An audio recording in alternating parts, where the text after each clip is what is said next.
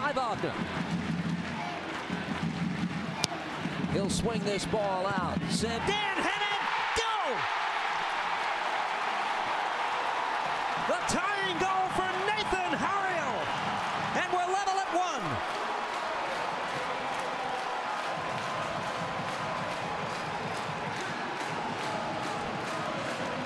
1. Attacking side of things, you think Lowe, you think Elliott, you think Glesnes. I think that's exactly what Red Bulls were thinking as well, because you just see Harriel, there's nobody near him. Give him great credit because he gets up, but then he heads it down. It gives Coronel absolutely no chance whatsoever. It's his second goal in the Leagues Cup because he's already scored from a corner previously, and that's what Red Bulls, they were so convinced, so congested in that middle, trying to take care of the likes of Lowe, Elliott and Glesnes, that no one took care of that man Harriel, and he did the rest.